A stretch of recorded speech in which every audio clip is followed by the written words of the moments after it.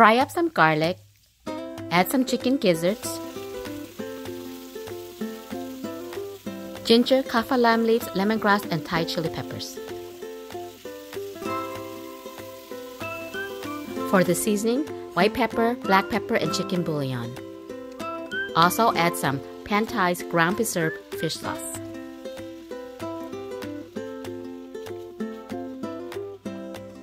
Add about a cup and a half of water. Lower the heat to medium and let it simmer for about 15 minutes.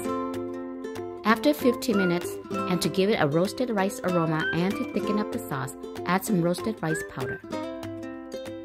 Thoroughly mix in the roasted rice powder, then cover it and cook for another 5 minutes or until the sauce thickens. And lastly, add in some lemon basil, green onions, and dill.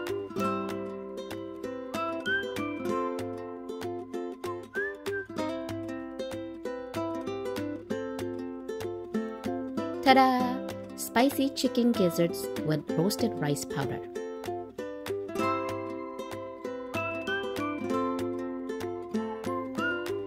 Enjoy it with some steamed rice.